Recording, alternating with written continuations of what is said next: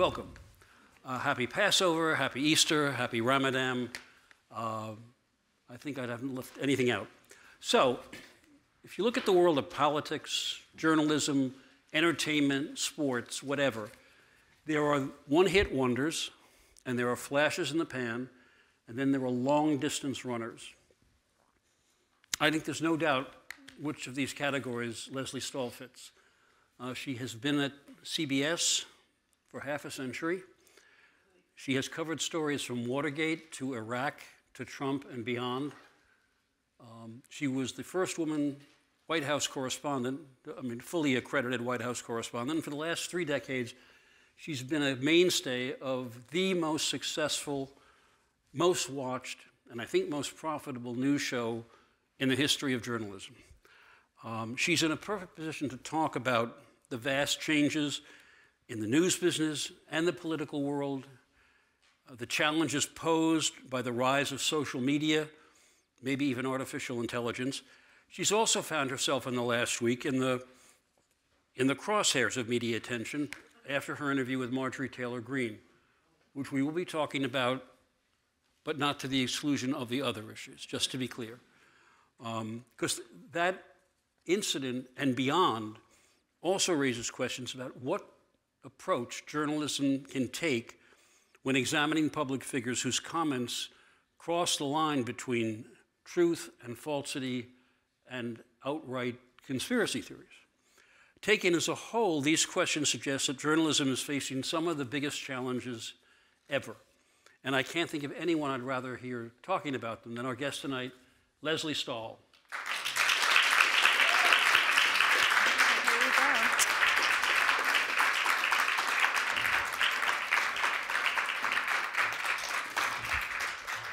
I want to just stipulate right off the top that I don't like to be interviewed.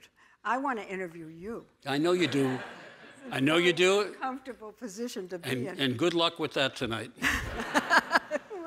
In fact, we owe Lesley Stahl a debt of gratitude because indeed, she's not the only journalist who don't like to be interviewed. And this situation is such that she could just as easily say, you know, I can't talk about this, and so book somebody else. Well, wait, you asked me months ago. Yeah. And I wouldn't stiff you. You could have faked this. You could have had an injury. I mean...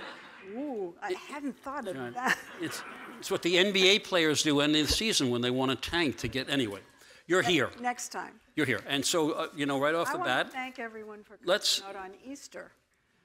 And Passover. And Passover. And Ramadan. And Ramadan. Okay, so let's deal with the elephant in the room so we can move on. And the first question that I think a lot of people have raised, and I think this is actually, in my view, the easier one, is why book her at all? Why do this profile of somebody with these strange views? What? We wanted to interview her because she's become powerful. She's the reason that Speaker McCarthy is Speaker. I think that she has him in a place where he has to listen to her. She really represents the MAGA constituency in the House of Representatives.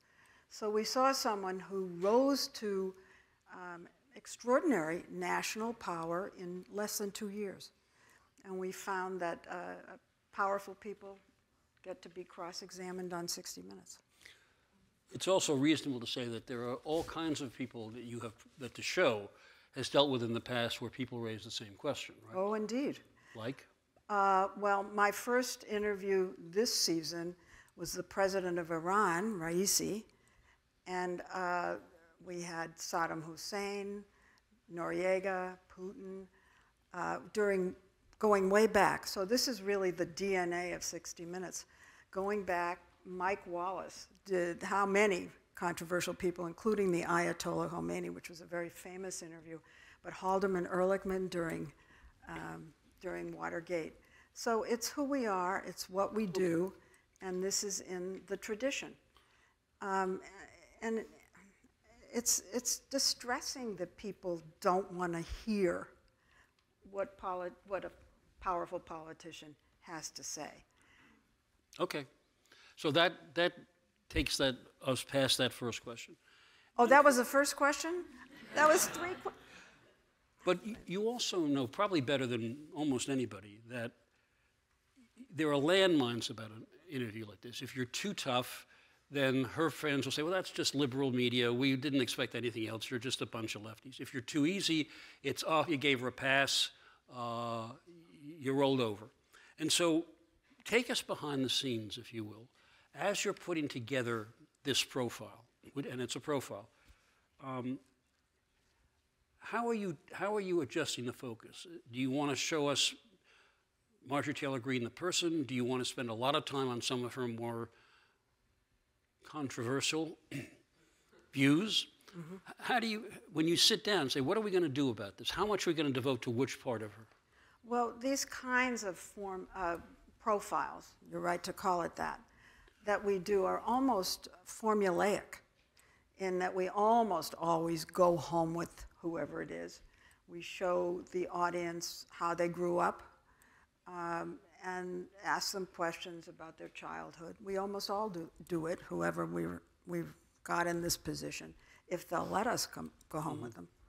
And we always do, almost always, 2 interviews, one about their personal life and then a second one about the issues. So it followed sort of the script in that sense. And the pushback on this, and it's not just about this interview, although, is, well, what you're doing, the argument goes, is you're normalizing it. Here is somebody who has offered a whole variety of views, some of which, or many of which you touched on, some of which I assume for time you couldn't.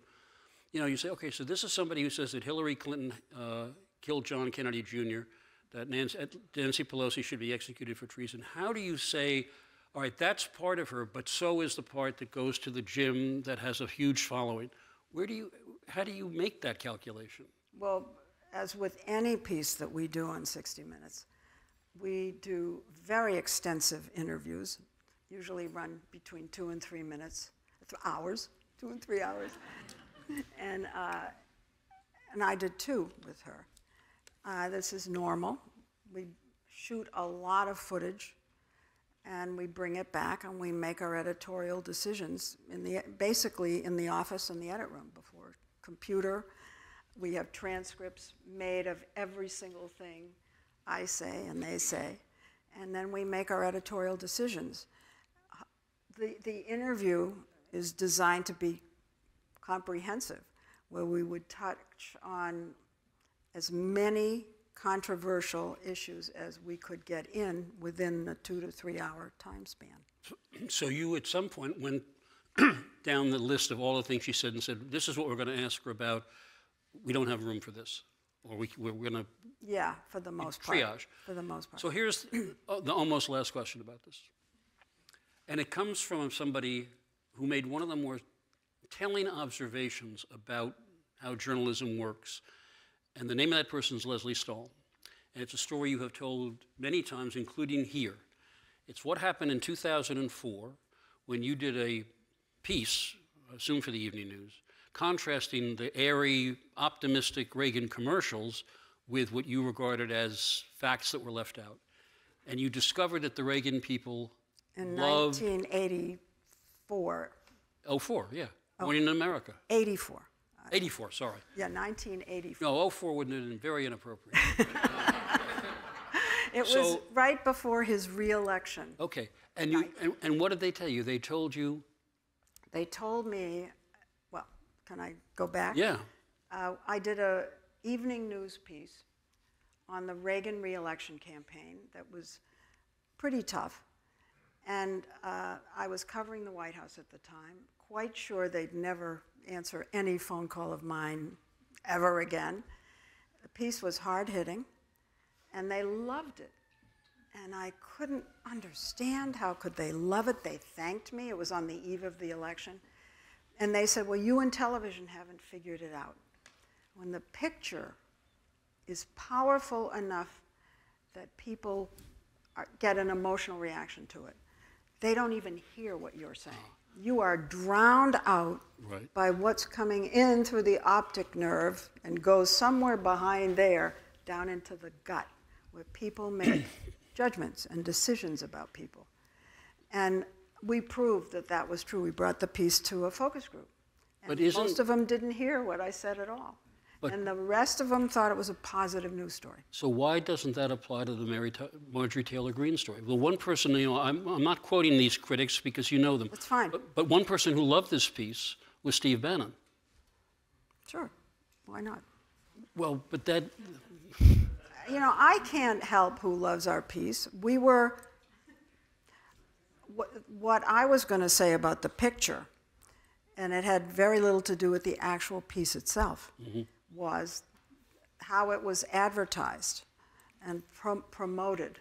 Because unlike most of our stories, for some reason they didn't put out ahead of time a back and forth. They put out pictures of her and me walking around. A lot of the criticism came before the piece ever aired. She's collecting questions. I didn't know what's going on.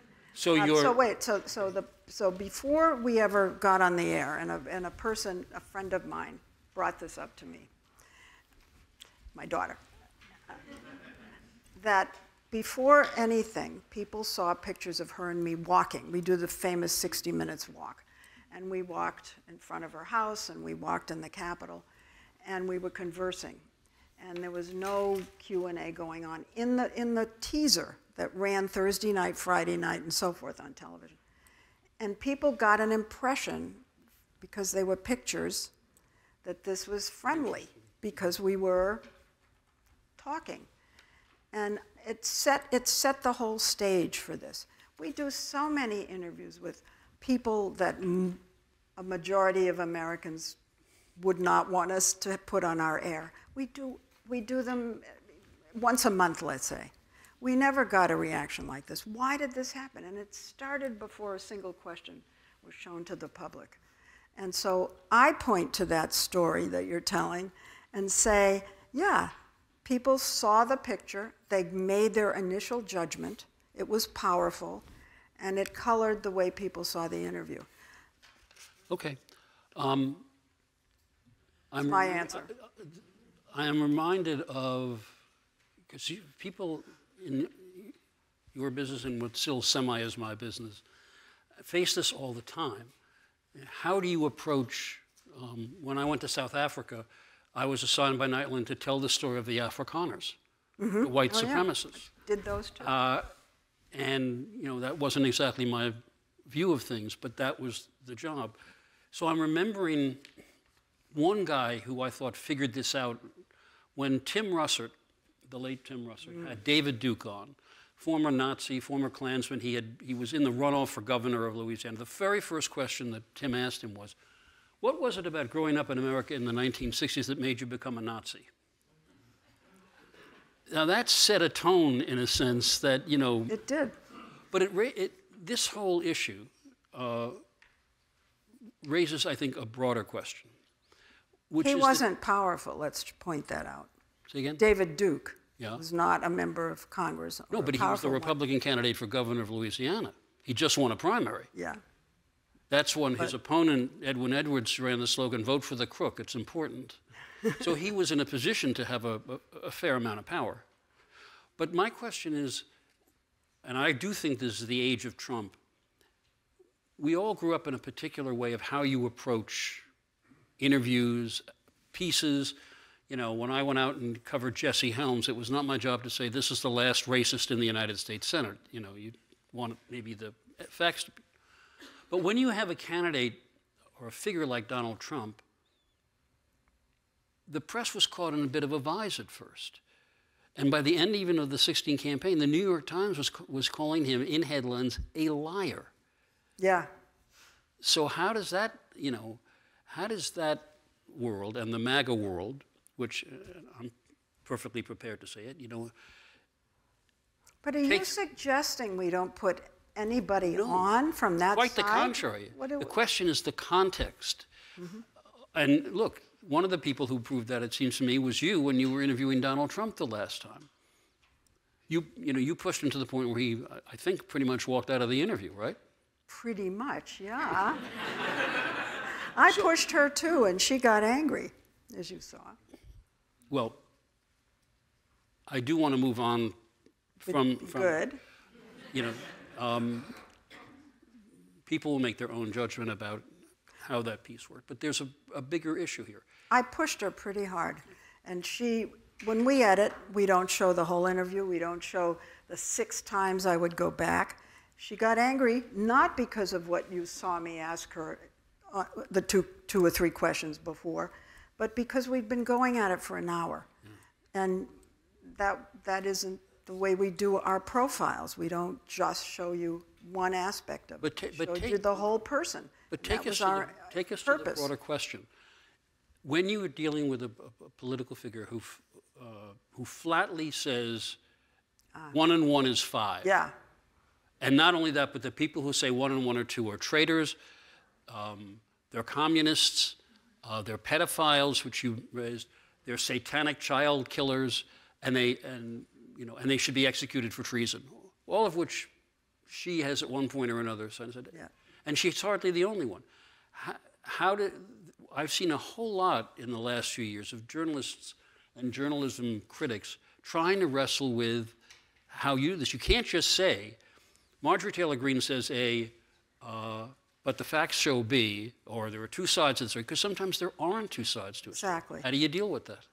Well, 1, we will not put on the air anything that's a lie that either we do not challenge within the interview or we challenge after they say it. So 60 Minutes is not going to put something on that's not true, and we will point out that it isn't true, one way or another. Sometimes you prepare yourself for these kinds of interviews, and you think you know everything, and you don't catch all the lies. But we, as we said, I said in the interview, we fact check, and nothing gets into our pieces that isn't true. Now, she did say that President Biden was a pedophile, and she said it, and I remember saying to her, well, that isn't true. And she said, I said, you know that isn't true. And then I said, why would you say that? And then I just rolled my eyes. Because what are you going to say? What am I going to come on and say for a 3rd time? He's not a pedophile. Please. If she had said to you, for instance, in an interview, Donald Trump is just like Nelson Mandela and Jesus Christ, which she said. Mm-hmm. Not to me, but she did say that. So what is your follow-up? Are you going to say, no, he's not? You're just going to look into the camera and say, oh, my God, what are you going to say? What's the follow-up to that? There's no follow-up. Trust me, there's no appropriate follow-up. You just and as someone said, and I love this was my favorite of all the banging on my head that I took, a couple of people were kind and said, just putting her on the air was the gotcha. Well, that leads to the broader question that we actually were talking about a while ago. By the way, if I had had the honor of being in an interview and she said that, I would have said, I don't know. My temptation would have been to say, that's sort of the same level of your argument that the California wildfires were started by a space laser run by the Rothschilds, which unfortunately I was kind of waiting for that to show up in the piece. That's kind of the same, but that's me, because I have no tact and I don't have that platform. Well, we thought that by having me come back on the pedophile thing twice and then just roll my eyes. That was... Well, when I say we, it's the committee, not just me. And so I'm not unhappy with the interview, for the record. Go ahead. Okay. So let's go to this issue of how as a general proposition, journalism has been struggling with this at least since the days of Joe McCarthy, when they learned that it was not enough to say, McCarthy says there are 200 communists in the State Department, and Dean Acheson says there aren't. That ain't going to do it. At some point, you have to weigh in and say, and the facts are, there are no, or there are 2, Alger Hiss and 1 other, and that's it. And Biden's not a pedophile. Yeah, and so at what point in doing that, do journalists also have to be careful that there's a limit to that? I mean, because at some point that becomes almost like a campaign ad against the person you're interviewing, even if what you're doing is telling the truth. Right, yeah. Well, these are all questions that you struggle with when you bring all your material home and put it together. And knowing that the 60 Minutes audience is a pretty sophisticated group of people. And I don't think, to be frank, now I don't know myself how many people watch 60 Minutes online or in snippets and where they're seeing it, because the Nielsen is only what we show at 7 o'clock at night.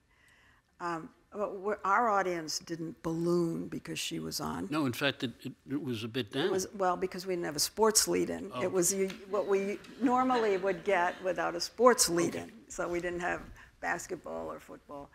It was kind of pretty much normal for this time of year. So she didn't, you know, the audience didn't explode with people dying to see what she had to say.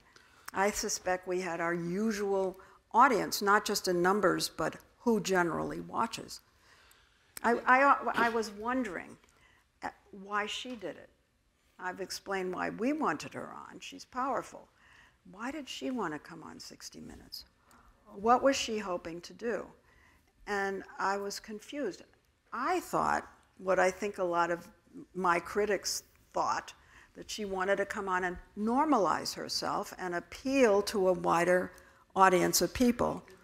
But from the beginning of the second interview, where she started pounding away, saying things that were outrageous, I thought, nope, that's not where she's going. And Well, she may have that old, there's no such thing as bad publicity, although that may... Well, my daughter, who's very smart, said she thought, and of course this is pure speculation, but she thought that in Marjorie Taylor Greene's mind there was an audience of one, and that was Donald Trump, and this was her audition to run for vice president. Ha! Everybody agrees with you. There we go. Makes sense. There's something else at work here. I don't know that you and I disagree about the degree to which politics has become polarized, that people live in silos, and that they are... No, that's not what I disagree with. Okay. I don't disagree with what you're saying. Okay. I disagree about how movable it is. Yeah, well, that's what we're going to get to next. But the point about the polarization is, I believe, that one of the great beliefs about journalism in itself is under real challenge. And the great belief is, if we go out and tell the people what is, they will rally. It's you know, all the newspaper movies where the heroic reporter breaks the milk trust or the bank trust or Edward Arnold and the cigar-smoking Nazis, and the people say, yes, by God, we understand. Watergate. Right. Okay. And in fact, in Watergate, it happened. Exactly. And produced a generation of journalism students who might have been better off doing something else, but that's another story. Right. But now, that's not what we're seeing. What we're seeing now is, you know, you can come out after January 6th in particular and say, for heaven's sakes, the outgoing president of the United States, I will say this, you don't have to, attempted to overthrow the government, attempted to stage a coup, and was perfectly prepared to have the military seize the ballot boxes. That's pretty out there. And his people, or the people, did not say, we got this guy wrong. Oh, for heaven, I thought he was a hero. No, you know, this is unacceptable. And so the question is whether or not, to a significant extent, that notion, why do we do this? You know, you're pushing the same buttons. I don't mean you personally, but, you know, and it's not happening that way. Well, you forget, and I don't because I covered Watergate, that the American people were with Nixon almost up to the end. They stuck with him and stuck with him no matter what was coming out in the Washington Post or in those Senate hearings. For those of you, I can tell by the color of your hair that you watch, were watching in the afternoons. The American people stuck with him, stuck with him, stuck with him, all through years. And then it began to deteriorate. And it was a long time coming. And I saw a poll today, and this is why I was disagreeing with you. We had dinner together. There's a poll ABC did yesterday, I guess. And what's happened is his support Trump support among independents has completely collapsed. He is now down to approval rating of 25%. That's as low as he's ever gotten.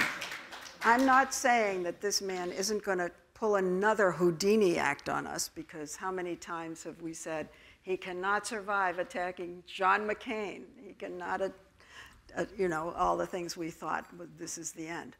But there are people who can be, whose minds have been changed by the indictment, just the indictment. So, you know, I'm saying let's say, call it the jury is out. Well, as no journalist ever said, only time will tell. Right. But my skepticism may be confined to the base, but. Well, the base ain't moving, I'll give you that. Okay, so, because one of the things that you indeed asked Congresswoman Greene is, you're for a federal ban on abortion. 80% of the Republican caucus is for a federal ban on abortion, even after the election results seem to be telling the Republicans, this isn't helping you. She thinks the election was stolen. 2/3 of the Republicans in the House, and at least that percentage of people who believe the election was stolen. Mm-hmm. So what I think you're illustrating is that at least among the people who are going to decide, let's say, the nomination. Oh, absolutely. You know, there is a get the nomination. None of this stuff seems to have. But that's now down to 25%. Okay. Used to be 40, not that long ago. Well, I'm curious to see. You may well be right about that. I just don't know. Right. But I do know that one of the things that happened slowly over time, and particularly after the tapes with Watergate, you might remember the number, on the House Judiciary Committee, at least 6 Republicans voted to impeach the president. Yes, right. And you now have... But all the rest didn't, and there were like 17 who voted not to indict with all the evidence that had come out, and it's... Yeah, I think I'm trying to remember the numbers, but it was let's put it this way. Many more voted to support him than went the other way. That in this case, after January 6th, the high watermark of discontent among establishment Republicans were the 8 senators who voted to convict on the second impeachment. Mm. And how many of them are left? I would guess none. No, I think Cassidy.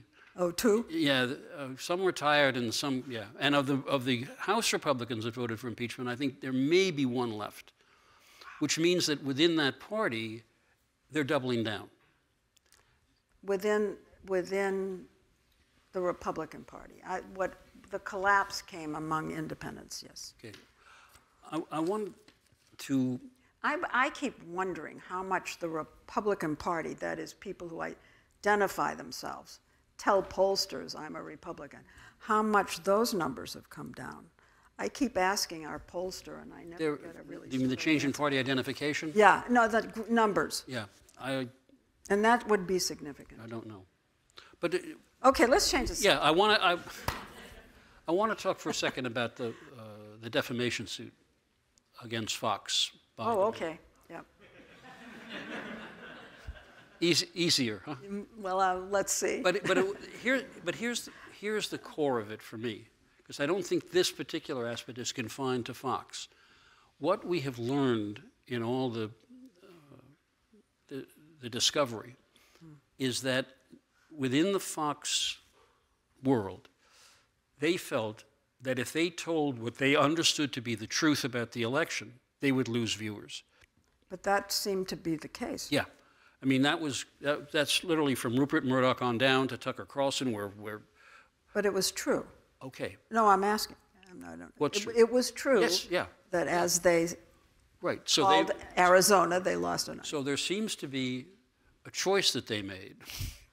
Either we keep telling them what we think we know to be true, and we hurt ourselves at the bottom line, or we, to use the phrase of one of the Fox executives, respect the audience. Yeah. Which is, I mean, that's euphemism with a capital E.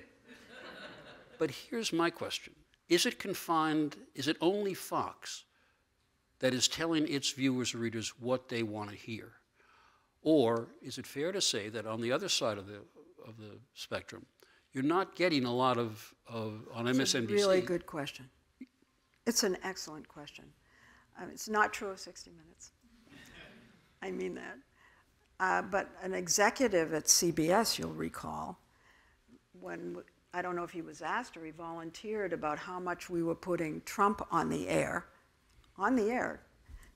said, he's not good for the country, but he's really good for ratings, so we're going to keep putting him on the air. That was your former CEO. Yes, it was my former CEO. No longer the CEO. No longer, but so to answer I think your question is an excellent question. Nothing to the extent that Fox went, where they were riding the Trump horse so enthusiastically, and they hated him. I mean, that's quite extraordinary. And they call themselves a news division. But They're I'm talking balanced news division. I'm talking about something else. Whether or not MSNBC feels comfortable going critical on Biden, or whether they're going to. I mean, I think I told you when CNN had a group of lawyers on who said, you know, most of whom said, this indictment out of New York is looking a little shaky to me. I'm not sure this is really good. And the response of a lot of their viewers was, you're going after the Fox audience. You're becoming conservative. Not, well, that's your judgment about the case. That I think people... And they lost audience, you think? No, I just think that there is a... You're saying that there are some news shows that pander. I think I'm saying something else, that there is a fear, and it may be justified, that if you tell your audience what it doesn't want to hear, they're going to not accept it and say, well, maybe I was wrong about this. They're going to say, well, you know, they're going to challenge your motives. They're going to say you're swinging to the right, you're pandering to the...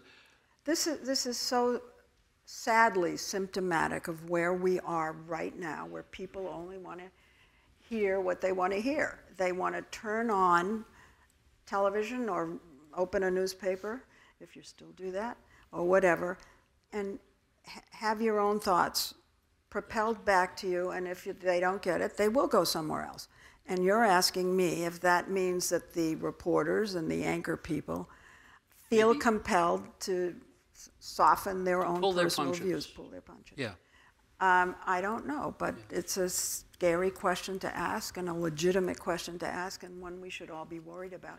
And it comes to mind to me when the idea that 60 Minutes might put on something that our audience won't want to see is attacked. Yeah, but you're in an incredibly great situation, which is that for more than 50 years you've built an audience that is so devoted to the show that it will follow you. I was laughing about this. You guys can do a show about a monastery in the Carpathian Mountains where they grow lima beans and don't talk, and we'll watch it because we've come, you know, because first of all, it's probably good journalism. That was a great piece.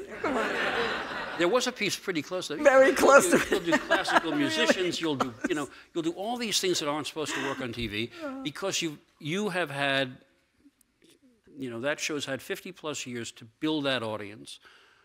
At one point protected by a time slot where still protected by nobody the time can slot. compete with you, which is cool. But that's unique, I think. It is. And on top of all this, I just got all those rotten questions written down on that piece of paper. Is that a rotten question? No. Really? Giving you the business. Because I'm teeing up something that you have actually prepared. Because one of the other things that we're all dealing with is with the growth of artificial intelligence, with the technology to be able to do deep fakes. It used to be you had to have a lot of money to do that. Now you can do it in your parents' basement with, you know, $5 on a box top, and you can make Joe Biden come out for I don't know, ritual slaughter, and it'll look real. Pedophilia. Yeah. But you in fact have brought something to illustrate this. I did not know this. This was not. This was no, I haven't shown him this yet. This was to show you how scary AI is. Now I know you all know how scary AI is, because we all read that incredible New York Times story.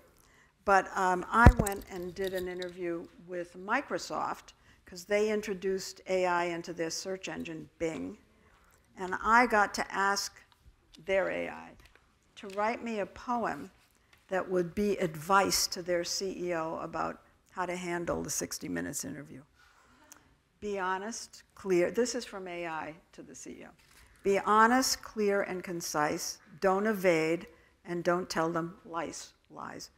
Show them you have nothing to hide, and back your claims with fact and pride. And that's just what he did. He followed this thing. Remember, they are not your foes. They're just doing what they chose to inform the public of the news and give them different points of views. But I saw this and I thought he followed it. I thought he said, I can't lie. I have to come off as being open and not insulted by the questions and just sit there as though I'm just very proud of what we've done out of AI. Okay. Yeah. Okay. But I think I mean, that's a scary. That's less scary than than a lot of other things. Yes, but nevertheless. Never mind the generation of law school applicants who will have AI write their essay. I wanted to start an organization. I can't because I'm in the media, but I wanted to start an organization called Organization of Grandmothers Against Social Media, because I am so worried about social media in general. Now we have to add AI on top of it. And I was really thinking I would love to do that until I realized that Organization of Grandmothers Against Social Media spells orgasm. And your problem is, I think you'd get a hell of an audience. But you know what? No, but I hate the whole thing. Yes, social media. All of it. Understood. And it, 100 years ago, I don't know who said it. Maybe you remember that. A lie goes halfway around the world before truth gets its boots on, and that was before social media. So sometimes I picture traditional news media as guys in a rowboat with tin cans, while this flood of stuff comes pouring in quite literally by the second. And so what happens is between that and deep fakes, you get a huge number of people who believe, to quote the Congresswoman, that Hillary Clinton and some other Democrat ritually slaughter babies. I think she kind of... But your larger point, it makes me despair. Yeah, well, I don't know how we thread. I don't just mean media. I mean the whole country from where we are. I don't know how we thread our way out of this. I can't see it. I can't see a path. In the past when countries got in this kind of trouble, they went to war, and that would end it all, or we'd get a new system of government. I thought you were the optimist about people changing their minds and stuff. This is not what I was expecting. I'm talking media here. Well, I'm talking the country, you're right. I'm talking the country being fed information that isn't true, being asked to believe what isn't true. I was talking about Trump before. I think Trump is... No, but before, at dinner. Before I was talking about... You think you can get people to change their minds? On Trump. Okay. But I wonder how we thread out of the distrust we have for each other, how the polarization comes to an end, how you and I were talking at dinner about how you can't, in your own family, can't talk to someone if they're on the other side. The only way to keep the family together is not talk about issues. And how do we get ourselves out of this? And how does the media survive this? Well, not to be even more pessimistic, but... This is dark. But, this is the season for Christians of renewal and hope, but this is the YMHA, so I'll be pessimistic. Very good. They didn't get it. As you know, there are all of these organizations trying to figure out... Pessimistic. All right, we need a common set of facts. Everybody should be able to agree on this. And the people who are pushing this idea, Poynter Institute, the Aspen Institute, I don't know, in my view, these are the people who least need to be doing this because they know that, and the people you most want in on this are not participating in this. Because, among other things, it turns out you can build a certain degree of political strength, and certainly you can make a lot of money peddling extreme lies. Lies and extreme. And you know, that's a pretty powerful incentive not to change. I mean, if you are, you know, if you are Tucker Carlson, on one hand you say, I hate Trump, you know, he's terrible, and then have him on and prop him up. Well, yeah, that would be the polite way of saying it, but yeah, prop him up, because that's what your audience is wanting, and you're right. Making a ton of money with that. So we're talking about two different things, but they're both leading to a dark place. Well, you know, I hope that's right. We have, if you've got questions, yeah. Oh, good. Leslie, you don't know what the question is. I'm guessing. Okay. Right, don't be optimistic. Did you send one in that was nice and sweet? See, this is the very first question I asked is this question. You know, why put her on? But you've answered that question.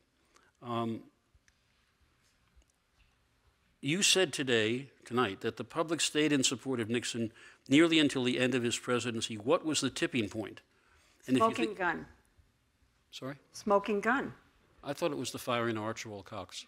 Oh, no, it was way after that. Really? Oh, yeah, okay. Way after that. This was, you know, the real tip came after the impeachment hearings and really was associated with the smoking gun, which was real fast. You mean when the tapes finally came out? Yeah. The last tape? That was 3 days before he resigned. Yeah, you think it was that late that the public switched? Pretty much. Okay, we can. Do you think it's possible today for public opinion, if it's possible to tip today, what would it be? I think this may be a Trump-related question because it's a little hard to imagine what could come out about him that would change his supporters. So you wrote a column recently in the Washington Post about how people who are indicted or go to jail get reelected. Yeah. Frequently, if not always, whatever. Yeah, it happens. And I saw this ABC poll about how his numbers have collapsed because he was indicted. And I wonder how all of that jibes in your mind. Because I think, okay, yeah. You're interviewing me now, but that's okay. It's in your blood, Leslie. First, I think that for reasons that I'm going to be writing about, I think the odds, the chances of Trump getting the nomination remain very high. You know, he doesn't need 50%. He's got that base. There are other reasons that I don't want to take up the audience of it, but I think that is a possibility. Once you are the nominee of a major party, who last time, if you don't count if you count the real vote, not the popular vote, 44,000 votes in 3 states would have made it a tie, and the way it works, 26 House delegations would have voted for Trump. He'd still be president. 44,000 votes out of 160 million. Yeah. So all you have to imagine is any one of a dozen events. Is Biden still going to be running? If not, do we think the Democrats can avoid a civil war, who the nominee is? Will the economy collapse? There's a certain degree to which the public, or a part of the public, as they say on Wall Street, has priced it's priced it into the stock. They know what they know, and nothing seems to bother them. So that's why I think, you know, these numbers may hold up. You may well be right that, you know, there are Democrats right now who say, well, we can't wait for Trump to be the nominee. You know, and my feeling is, can you think all the way back to 2016? I remember in 1980, I don't know if you remember this, but we had a bet on that election. I don't remember. I'm sure I lost. I always lose. It was a very nice dinner. But my point was, I understand why people back then were saying, Reagan, we got to have Reagan as the nominee. Democrats said he's an actor. Nobody will buy into that. He only won 44 states. So that's why. It's not that I don't do predictions because, you know, I wrote a book saying that John Lindsay could be the next president. I learned early. Don't do that. But that's why. It's just, it's not a, this is going to happen. I am not impressed by people who write, here's why X will happen. Yeah. We have learned, all of us in life, that's ridiculous. Exactly. This is a good question online. Are you able to choose or refuse your assignments, and if so, any regrets? The answer is yes, and it's part of our job to come up with our own stories. I remember when Hewitt hired me and he told me that, I thought, I won't be able to come up with stories. Where am I going to find stories? I'd always been assigned before that. He said, you're going to find that you never run out of ideas. And I thought, oh boy, what's he telling me? I don't believe that for 1 minute, but it's true. We have so many stories we want to do that we haven't gotten to yet. I can't think right now on my feet of a story that I was assigned and I said no to, I wish I hadn't, or the other way around. There are stories, I'm sure, if I went back through the catalog, that I proposed and they said no for whatever reason, and I'm still angry about it, I'm sure. This is an allied question, and I like these questions because they're folks who like the news and want to know what's going on. What was the most difficult interview or assignment you've done? Or if you can't give one? No. I know. You know, for 8 years in the 80s, I did Face the Nation, which is live. And when the clock is ticking and you've got about 28 minutes and the person is filibustering and you want to strangle them, but you know you can't be furious at someone or hit someone on the air. The pressure that builds up in you to make sure you get all your questions asked, at least. So this was an interview I did with Margaret Thatcher, live television. And it was during Iran-Contra. And she, as we know, was Ronald Reagan's best friend among all the leaders in the world. And she came over to the United States to support him during Iran-Contra. And I said, well, why are you supporting him? He lied to you. And she said, my dear, the relationship between the United States and Great Britain is solid. I asked the same question again. But he lied to you. You know, you say I don't follow up, I followed up. He lied to you. My dear, my relationship with Ronald Reagan is as solid as any in the whole wide world, my dear. I asked her a third time. She snapped, totally snapped on live television. She said, why is it, my dear, that I seem to love your country more than you do? That was the moment of my life where I thought, oh, please Bomb have scare. a whole Bomb scare. open. Yeah. Oh my God, but the clock ticked and the show ended and I ran home and cried and whatever you do. I was on Bill Buckley's firing line as a then young inquisitor, which shows you, and she was the guest, and I said to her, to what extent, she had just become leader of the Conservative Party, not the pre-em. I said, to what extent was the fact that you were a woman, you know, how did that affect? And she said, I'm not quoting this exactly, she said, do you mind if I tell you, that's an exceedingly stupid question. And I lacked the wit at that age to say, do you mind if I tell you that that's an exceedingly ridiculous answer to a perfectly valid question? I thought about that 6 months later. She used to say, because she always got that question, and she hated it, she used to say, well, how would I know? I've never been a man. If you asked her, what's the difference? How would I know? She was pretty good at that, wasn't she? Smart. You may or may not want to answer this question, and it's not what you think it is. What if I Who are your top 3 most respected journalists that you've worked with or even just watched? Well, Mike Wallace, for sure. Boy, I'm going to stop at Mike and tell you an amazing story about Mike. So he's the reason that I went to 60 Minutes. He brought me there. So, of course, I adored him. So one day he calls me into his office and he said, Lesley, you're never going to make it until you learn to ask an embarrassing question without being embarrassed. I know. And I thought, well, I'm never going to get there. If it's embarrassing, it's going to show because I'm embarrassed. And he said, you have to work on it. He said, I can do it. And he said, Barbara can do it. And you've got to get yourself there. And it's not a funny thing, but your respect for him, I understand that, survived some of the things we've heard about his behavior, which in a Me Too age would not have been. He had redeeming qualities. He would, every one of his colleagues, He would steal stories from us, me too. There was never a moment, ever, that someone on the show was not talking to Mike Wallace. But everybody forgave him. He had I don't want to say kind side, but he was a mensch and a brilliant journalist. And I personally liked him very much. Loved him. As Ted Koppel used to say, we're almost at the end of our time, and we're not going to run over like he made affiliates do on Nightline. It used to drive people crazy. He would say, I'm telling our affiliates we're going over 5 minutes, and they would, all of it. We got this program to put on at 12. At CBS, they just pulled the plug. You'd be talking and would go to commercial. Actually, so there's one question more before the final question. We didn't. You've been saving. Well, it has to do with the change in the news business. Now, look, everybody of a certain age thinks things were better in the old days. The tomatoes were better.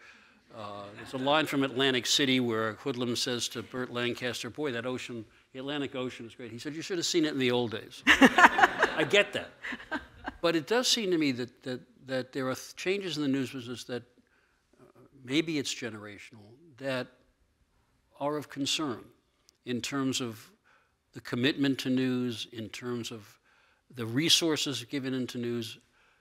Yeah. You've been at your stand for quite a while. What do you see? Well, I'm like you, and I always question whether it is because I'm older, but I feel deeply that because of technology, I blame technology for all of this, that we've lost, one, the time to think.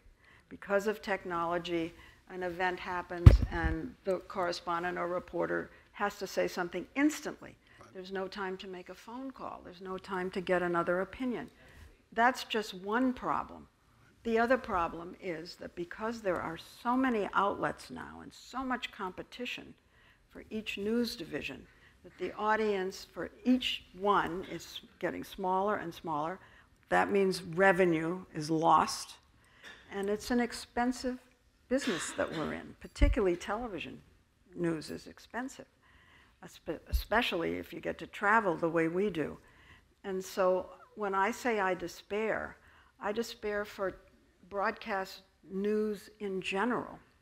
And not just because of the fear that the quality will be so diluted and diminished, just because no one outlet will be able to afford us. And you are so lucky, and in my career I was so lucky, because when I would go out for Nightline, first of all, they give you time to do the piece, Yeah. So you're going to travel for a couple of days, you're going to interview, then you're going to come back and think about it. And if you need 7 or 8 minutes, which in television terms is pretty generous for a piece, not 2, you'll take that. There's a story that Katie Tur tells in her first book, where she's flying out one of the candidates, maybe it's Trump, and she gets a call from the desk saying, you got to go live in 4 minutes. And Katie says, to say what? I mean, I literally just got here. Well, you're on the air. I'm sure that's and wow. Obviously 60 Minutes does not have that problem at all. Right. And but that's pretty, I'm sure that's not an unusual story. Well, you're lucky. CBS people are lucky because you don't have a cable network. Seriously, right? Right, we don't. Well, but we do have streaming services. Yeah, okay. We do. But the idea that you hit the ground and you're on the air with no time to research and no time to check facts and no time to think. Yeah. So what you get is, a kind of superficial thing. So who remembers Eric Severide? Oh, you all remember. So Eric was once asked to write a second commentary for some other outlet. He was doing the evening news with Walter Cronkite. And then he was asked to write a second commentary, and he said, no, I only think once a day. Yeah. Yeah, these poor people are out there putting things on the air constantly. How many times do they have to go out and do live shots, is what they're called? Well, we haven't even talked about the more amusing aspect of cable news, which is how they cover things like the Trump indictment.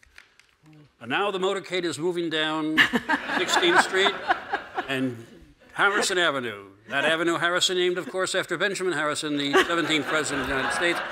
Now the car is turning right. It is in 2012. I believe that would be a Lexus. Yes, Lexus, a hybrid. And you just You want could be a stand-up You just want comic. to say, for God's sakes, no, do this. Shut up. You know. So, and now we're at the courtroom. Tell us for the 15th. Well, he'll walk through these doors. You'll notice there's windows on the doors. Then he'll open the door, and then he'll turn to the right. And what did you notice from the 3 seconds? Well, he looked really worried to me. You know.